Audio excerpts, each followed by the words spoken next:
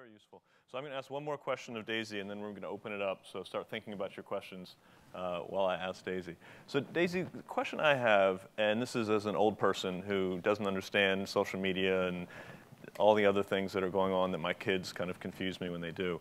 So one of the interesting ideas that you're running with here is by creating a song, by getting people to think about oceans through music. It strikes me that in a digital world where there's so much information, there's such rampant competition for mind share, if you will, and there's so many different ways that people take information in. How do you distinguish a message, or how do you think about whether or not this song will get lost among all the other things that are out there, all the good ideas? I mean, any thoughts on how you make sure that you really can capture people's attention and keep it over the long haul, since we need attention on oceans to really be a long haul endeavor? Exactly. I think a lot about We Are the Oceans, it says it in the We Are. And the We Are for millennials and Generation Z, we are the most connected generation in history.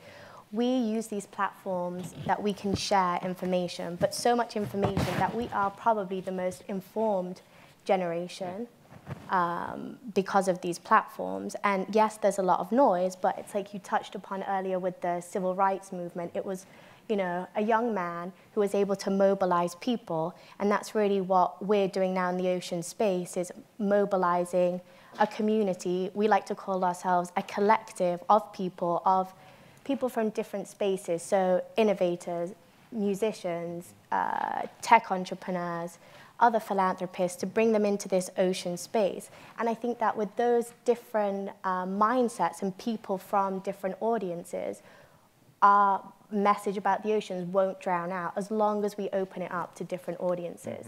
And with the music, it's, you know, bringing those musicians to the space and saying, what can you bring to this topic? How can you open this song to your audiences? And that's why on YouTube, for example, we're asking YouTube influencers to do their version of the ocean song, so it appeals specifically to their audiences. We're not taking one song and making it, you know, generalized for everyone. It's really everyone is doing their bit and doing their version of the song.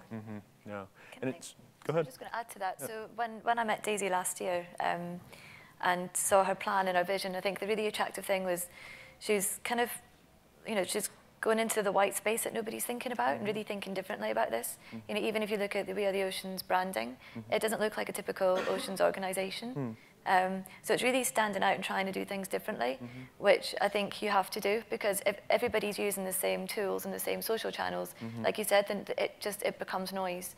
And that's why, you know, using influencers is a really important thing to do, rather than going to the same celebrities, you know, who are hard to reach. It's get people who are up and coming, because one day they'll have a lot of followers, and obviously then you can leverage from that. So I think, so when I met Daisy last year, I was really inspired by her plan, which is why I got involved in We Are the Oceans as well. But I think that's what we have to do, is stand out and be different, and that's how your voice is heard.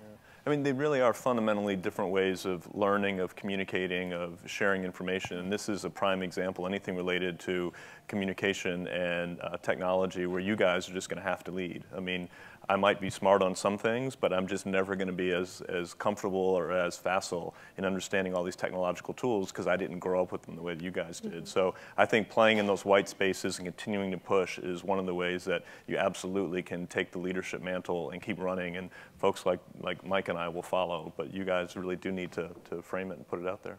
And I think as well, in terms of the private sector, it's that probably most of us in this room right now, if we had an option between a sustainable product or a normal product, we would probably opt for that sustainable product.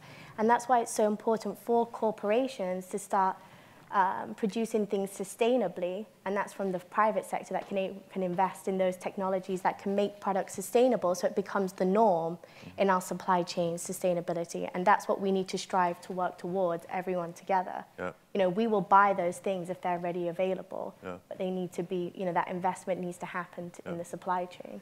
And you're definitely seeing it. I mean, the Unilevers of the world, the Procter & Gambles, the Coca-Colas, you go down the list, they really have shifted the way they're thinking about a lot of these things. All right, let me